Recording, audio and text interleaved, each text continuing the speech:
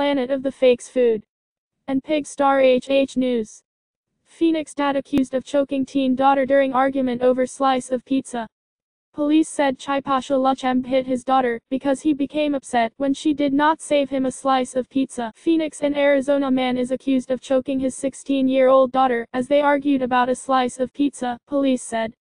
Chipasha Luchembe, 41, of Phoenix, faces 9 counts of child abuse, 4 counts of aggravated assault, according to Maricopa County court records. Police responded to a call log 2 to investigate a child abuse complaint, Kennekaveli reported.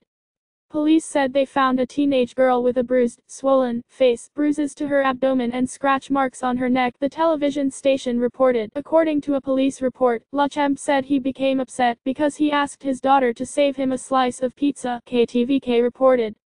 Luchembe only got one piece, police said. According to court records, the girl said Luchembe splashed water in her face, slapped her a couple of times, and put his hands on her neck, Kennekaveli reported.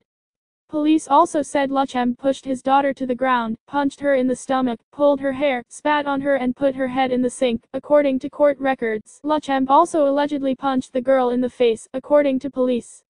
Luchembe was taken into custody. He will appear in court Monday, according to Maricopa County court records. Like, follow, share, subscribe, then visit www.america.com.